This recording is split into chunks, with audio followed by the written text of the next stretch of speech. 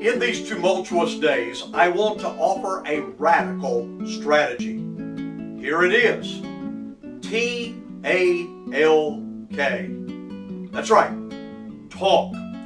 We need to talk to each other and listen to each other.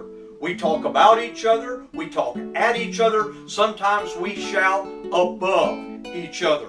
But leaders are listeners. And seldom is there reconciliation without communication. The Bible says that we're to seek peace and pursue it. We're to pursue peace and holiness, without which we do not see God.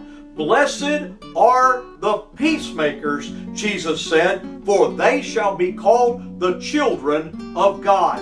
And it begins with talking to one another and listening to one another. And that's today's 60-second sermon.